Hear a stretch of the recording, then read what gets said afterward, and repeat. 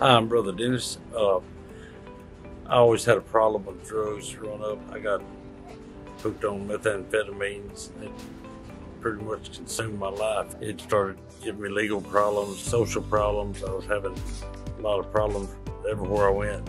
A friend of mine told me about the Teen Challenge. After the judge had sentenced me to go to jail for a little while, I had my attorney talking me into bringing me to Teen Challenge, which ended up being the best thing I've ever done in my life. God has kind of restored me, took away a lot of the things that caused me to stay on drugs. He took away a lot of my fears, my anxieties, opened my heart up to a new way of living, and I would recommend Teen Challenge to anybody around because it's the best thing that's ever happened to me.